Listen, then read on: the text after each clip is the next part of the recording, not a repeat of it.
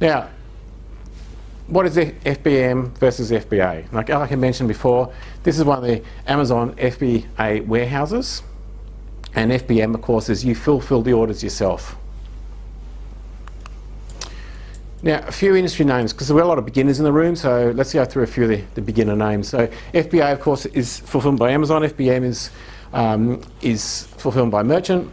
VA is a virtual assistant, someone that works for you virtually, and then most of the time in this industry these days they're working from home. When we first started, we used to use a company in Cebu in the Philippines called Support Save, and we used to pay $895 per person US over there. Now these days we're obviously moved on and we no longer do that, so that's why we get staff from $1 an hour. Because that place, Support Save, was a great big huge room that had 400 booths in it. And you basically pay $895, you get one person in a booth. But you don't have to spend that much money anymore. So outsourcing from $1 an hour, I'm not going to go into outsourcing because we've already done that on a previous night, but if you want to know where to get staff from $1 an hour, there's a link there, just follow that through and it shows, it's got you all the links, it's all free, and it teaches you all about how to get them and how to train them. So another term we use is drop shipping. Now, drop shipping means that the true term for drop shipping is that you list items, you sell items, and then you get paid first before you buy the item. So of course the difference with the FBA and drop shipping is with the FBA you've got to buy the products, you've got to send them to the Amazon warehouse, and then they sell, and then you get paid. With drop shipping, you list the items, they sell, you get paid, and then you buy the products, and then the supplier ships direct to the customer. So is everyone clear on that? Feel free to ask if you're not. No. You're not clear on it? Okay, so you understand about FBA, how that works. With drop shipping, you list a product, and then it sells, you get paid, money is in your bank, and then you then log on to your supplier, order it, and supplier ships to your customer. So you're cash flow positive. Okay? You okay on that? Yep. Cool. Okay, so I'm not going to drop shipping tonight because we've done that on another night, but if you want to know more about it, there's another link there. There's a free workshop where you can follow through to what that's all about. And again, these slides for the people who just came in last are available. I'll put a link at the end of tonight where you can download the slides for free with all the links. Yeah. Drop shipping, does it, in terms of timelines, does it take longer to do it that way for the person to receive the product than to do it through the FBA? You only use, there's 4 criteria for a dropship supplier, and one of them is they must be able to dispatch within 2 business days. Oh. And you only use local suppliers. Okay, so another term we use a lot is private labelling. Private labelling is simply when you take an item and you put your own label and you put your own label on. On this particular Borma AG, that's owned by a guy called Steve Mills, which is also a company called Edison's in Australia, and that's a private label. And you guys can do the same thing. You can take your top selling items and private label them. Now some people will say go and get something that's not selling now and private label that, bring in a container. I personally think it's a very, very dangerous thing to do. I prefer to take something that's already selling really well, one of your top selling items, like maybe a drop shipping item, and then you can buy one, you can get a label made, slap your label on, photograph it and list it and test it. Worst case scenario is you completely screwed up the name, it's a dog's breakfast, and no one buys it, peel the label off and sell it because it was already one of your top selling items. So it's pretty hard to lose money because it was already a top selling item. All you did was put your label on it. Now you shouldn't be mucking up your label because you get them surveyed. There's many companies there that you can get surveyed. You can even just go to half a dozen of your family and friends and say, guys, I need your honest opinion. Does this name I've made up, does it give you the feeling of trust and confidence? Yes or no? Decide, I need your honest opinion, don't worry about hurting my feelings. Does it give you the feeling of trust and confidence? Yes or no? If it does, awesome. If not, go back and get it changed. Is there a difference between private labelling and a logo? Yes. Your private label is a name. Your logo is is the graphic. Oh. Now, there's many ways to come up with private labels. I'm not going to private label tonight, but you can take a lot of Australian names and you convert them to German or European, and suddenly it sounds flash. What are the legalities around private labelling a product? One thing, things I can't answer tonight, anything to do with tax or legal, and even Lincoln's given me another warning about that, as my lawyers have done as well. I can't give any advice on tax advice or on legal advice, because I don't have an Australian Financial Services licence and I don't want to get one. Lincoln, could you answer that question? Sorry? Could you answer that question? I just wondered whether there were laws around it, not what. I don't want you to explain it, but are there laws around private labelling? Well, it depends on whether there's one in existence. Basically, you just have a look and see if somebody's already got the name that you're looking at. Okay. That's what you've got to be really careful of, and it's not too similar. This is just really, really basic, top level stuff. It gets into a lot more detail, but basically. Don't pinch someone else's Don't think someone else's name or have anything Yeah. similar, even remotely similar to what somebody else has got, because you're just asking for trouble. We've had a lot of tax questions come up lately. So Lincoln's very nicely is offered to do a presentation on all about the tax and the legal stuff. So we're going to try and get that organised in the next 6 or 8 weeks to get Lincoln up here and to talk for an hour all about the tax and all the legal implications. So thanks, Lincoln, for offering to do that, and we'll try and get that organised as soon as possible. Okay, so private labelling. Of course, Bunnings, of course, have their private label, which is the Zito range. The great thing about private labelling is no one can undercut you. So with Amazon, as I'm going to get to, everything in Amazon has a UPC code, basically a barcode, a UPC, Universal Product Code. So everything has a code. Now, if you have your own private label, you have your own barcode. You have your own number. Because of that, you own that number, you own that buy box on Amazon, no one can undercut you. And that's a big advantage of having your own private label. So, and I mentioned before, a great way to start with private labeling is taking a top selling item you've already got, like a dropship item as an example, or an item you import, and putting your label on that. Okay, so Amazon FBA warehouses, there's over 400 of them around the world now. And of course, there's now 2 in Australia. That's another picture of another one. These things are just enormous. It's like taking an airport and putting a roof over it. They're just huge. Okay, we've done that. Pick and pack, done that. Okay. Now, the big thing with FBA, yes? Sorry, just one quick question. Sure. On the FBA for warehousing, are there volume restrictions? No, you can send one item. The good thing with FBA is, all things being equal, if there's 2 people selling this item, one's on FBA, so in other words, one's been sent to the Amazon warehouse, the one at the Amazon warehouse will appear higher in the search results. And also, because Amazon Prime, and I'm going to get to what the great thing about Amazon Prime is in a second. So if there's no other FBA sellers selling this product, then you've just found yourself an opportunity. And of course, there's a lot of opportunities, because a lot of things, less than 10% of the products are on FBA. 90% aren't. Well, excuse me, what did you just say there? 10% 10% of the products are on FBA. 90% aren't. Ah, so we've got a good opportunity. Huge opportunity. And I'll show you how to find those opportunities tonight. So, of course, to be an FBA seller, you need to send your inventory to Amazon. I know I'm harping on this, but it's amazing how many people over the last couple of days came to me after the presentation and said, do I have to send my products to Amazon to be on FBA? Yes. Yeah. And that's why I've added a few more lines to these slides. Okay, changing hats. Amazon Prime. So instead of, everyone here is here because they want to be a seller. Now change hats and just become an Amazon user. Now Amazon has got this thing called Prime, which costs, last week it was $6.99 per month. It's basically less than $100 a year. So why do people want to pay $100 a year to join Amazon Prime? And let me show you. So last week it was $6.99 with the first 30 days free. Here's why people join. But first of all, Amazon Prime's got over 100 million members in the US. And of course, it only makes sense that we're going to follow America. We hate to admit it, but we tend to follow America in pretty much most things in this country. So there's over 100 million in the US, and as you can see, it keeps on growing. So it's very, very, very strong. Now this is why people join. For your $7 a month, in Australia you get free delivery on millions of items.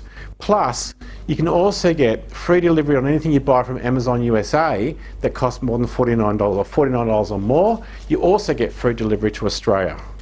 If you're an Amazon Prime member, you pay your $7. You also get the fast shipping. You also get exclusive access to Prime Originals, things like, you know, the Grand Tour, which is made by Amazon, plus a whole lot of other Amazon shows, plus a whole lot of top movies, TV shows, etc., etc. There's thousands, or tens of thousands of movies and shows, TV shows you can watch if you're an Amazon Prime member. So you don't have to have, you know, Apple TV or whatever, or Netflix or Stan. You can just have this instead. It's like a substitute. You also get access to a ton of games. So if you've got any people in the family who love games, you've got access to a ton of games, which are always changing every month. You also get access to over 2 million songs. So you no longer have, you know, you don't have to subscribe to a, you know, Apple Music or whatever. You can subscribe to this instead. And all these things, by the way, you can download and watch them, listen to them, read them offline.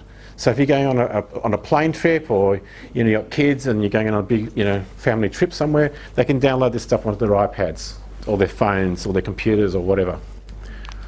There's also over 1,000 ebooks and magazines that continually change. You can also read at any time as well.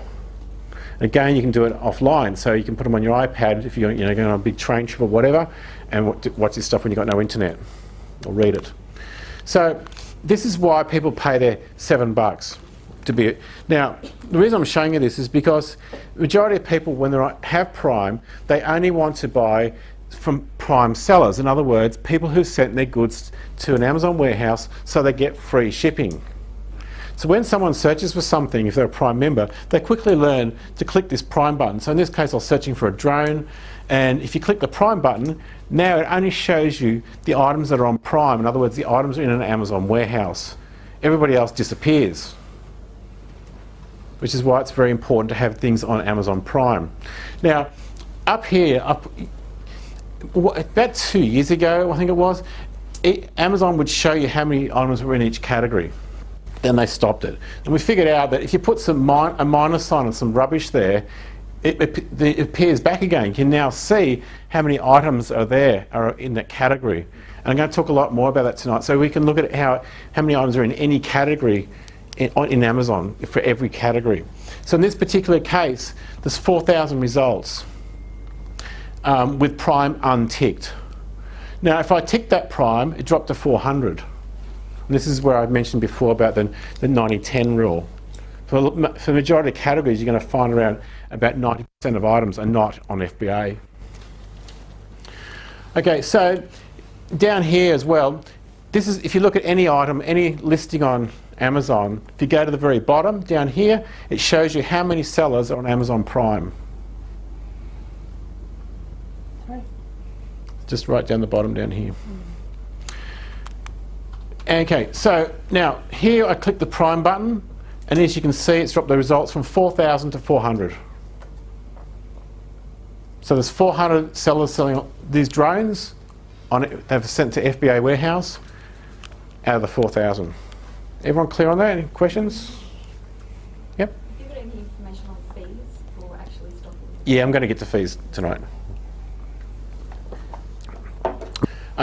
So step one for selling on Amazon, of course, is you open an account. Now, in the US, you can open up an individual account and also open up a professional account. In Australia, you can only have a professional account, which is $49 plus GST. That's the only option that we have. Now, although it's $49, Amazon continually comes up with promotions where you don't have to pay. And there's many people who have paid, like, since they opened, they've only paid like one payment of the $49. And there's currently another one, which is running right now till the end of October.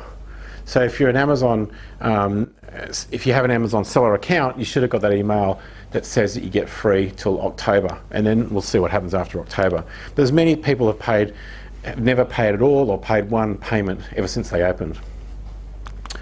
So in Australia, of course, we have a huge opportunity at the moment, because people say, well, what do I sell on Amazon? Well, isn't the logical place to look at what's the eBay top selling items? Because people who, the same stuff sells on eBay and Amazon. We can look at eBay and find their top selling items. So I'm going to give you a whole lot of ideas about how to find products tonight, but the first one is always look at what the top selling items are on eBay. And I've given, there's a link here, which is it's another free link, which is a complete workshop, shows you all about how to find all the eBay top selling items. And you don't have to buy any software, you can do all this stuff without spending 1 cent and find all the top selling items in eBay in any category. So then, there's obviously a whole lot of opportunities there. Now, with Amazon, the rank is a huge thing. Everything on Amazon is ranked. Every category, all the products are ranked in order. And at every category, the item who's number 1 is the item that sells the most in that category in that hour. It updates every hour. So this particular item was number 219 in men's hiking and trekking shoes. So the question is 219 good or bad? And of course the answer to that is how many items are in that category. If there's 220 items in that category, it's bad. If there's 100,000 in that category, it's good. And that's why I was talking earlier on about, so if you can figure out how many items are in any category first, you can then work out, is this good or bad? Now, I'm going to be teaching you about how to do the manual way, but I'm also going to show you software, and there's all different types of software which I'll show you tonight that you can subscribe to, which does it all automatically for you. So, and I'm going to show you that as well. So don't think, oh, I've got to always do this, but you don't. You can do it manually, then you can outsource to a VA, or you can use software which does it all for you as well. So, or you can do both. So, sales rank on Amazon is velocity. Whenever we talk about the word velocity, velocity is how many times an item sells in a month. That's what we call it velocity. So profit's always about profit per sale times how many times that item sells a month. So if it makes, you know, I don't pick a number, $50 profit per sale, and it sells, you know, 10 times in a month, obviously the profit for that item is $500. Okay, so it's velocity times profit per sale. So sales rank on Amazon is velocity, which is how recently an item sold. That's the way that Amazon looks. It looks about how often an item sells. Things that sell most recently are number 1, and it goes down from there, and it's updated hourly. So if it sells once per week, it's high. If it's many sales per day, it's low, and low, of course, being 1. Update, done that. Okay, so this particular item it's number 1,238 in beauty. Okay, and it comes down to how many are in that particular category. So this is how you do research 101 on Amazon. Go to here I went to the little arrow at the top of Amazon on every page. It's got a little arrow, you scroll down, choose any category. I scrolled to home improvement. Then I went over to all home improvement and DIY.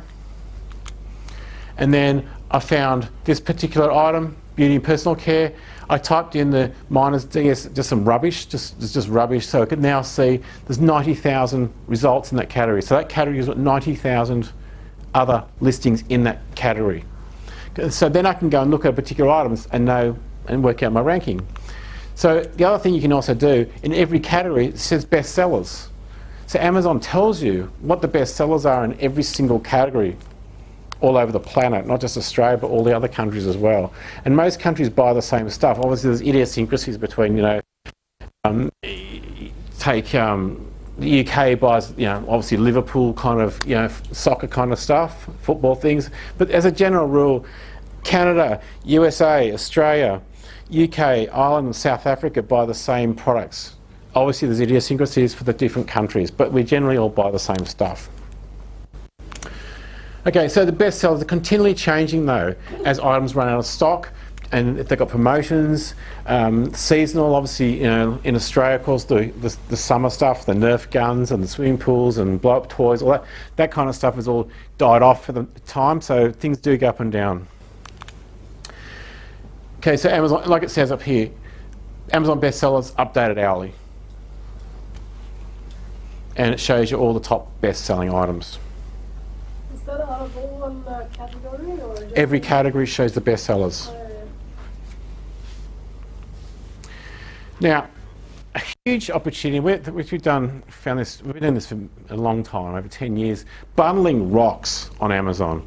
and it does also rocks on eBay. But Amazon is a great source of finding bundling products for Amazon and eBay, because it tells you which ones to do. And what it does, Amazon says customers who bought this item also bought. And that's just gold.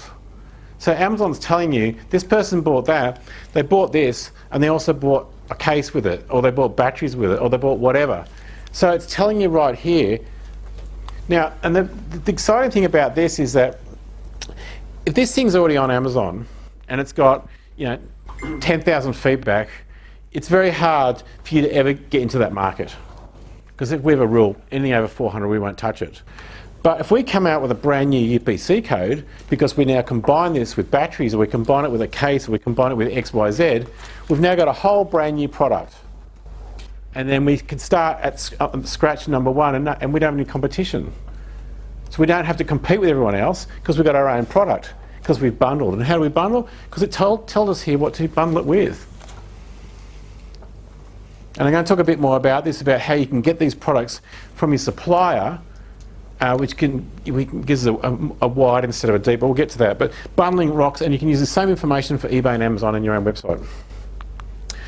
Okay, on Amazon it tells you how many other sellers are selling that same item down here. Again, down the bottom of the product, right there, there's 2 other sellers with that same product. So you know what your competition is. Now, Amazon's powered by reviews. Don't ever make the mistake of selling anything that's dodgy quality, because it will bite you. But the great thing is, we can let the market tell us if anything's got bad quality. Like it says here, do not sell low quality or non-durable products, or anything that's got 3 stars or less. However, if things do have 3 stars or less, read the reviews. Can you improve it?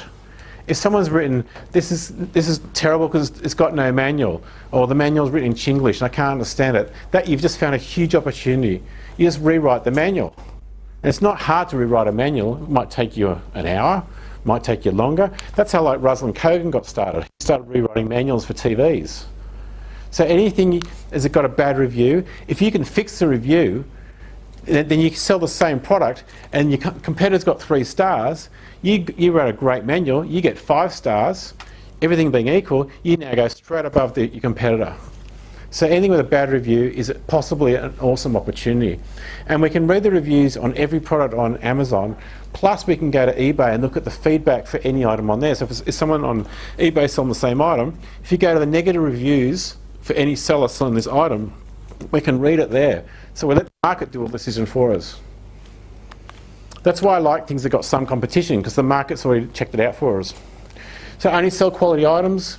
Always check the Amazon and or eBay reviews. So because we're in a new country for Amazon, and these might not be sold on Amazon today, but they're already on eBay, we can read their reviews on eBay. Can you improve a product on that? So we use the 5% strategy. Now, most people in business know that the 80-20 rule, or the Pareto principle, is that most businesses, 80% of their turnover comes from only 20% of their products. It's the same with eBay and Amazon sellers. Most eBay and Amazon sellers, 80% of their turnover comes from only 20% of their products. So what we do is we go high, we look at what's the top 5% of in any category. What's the top 5% of that category? So if it's got X amount of products, what's the top 5%? Now we use software that does it automatically, and I'll show you tonight how to do that, but you can do it manually as well. So we're just looking at, there's X amount of products in that category, what's the top 5%? Because they're the fastest moving products.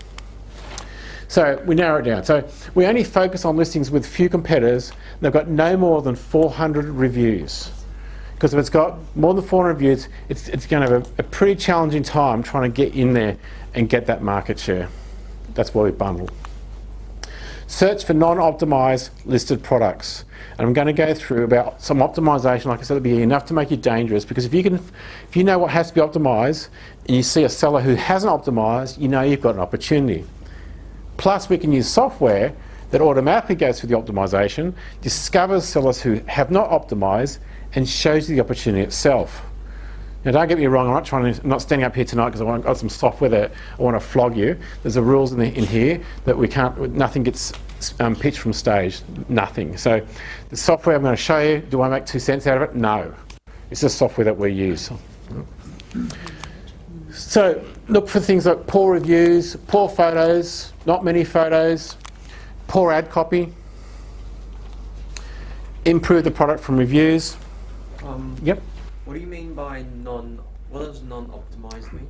Optimize, whether it's on a website or eBay or Amazon, is about taking your listing and improving it for the search results. Making it easy to find. Exactly. It's also known in the industry as SEO, or search engine optimization.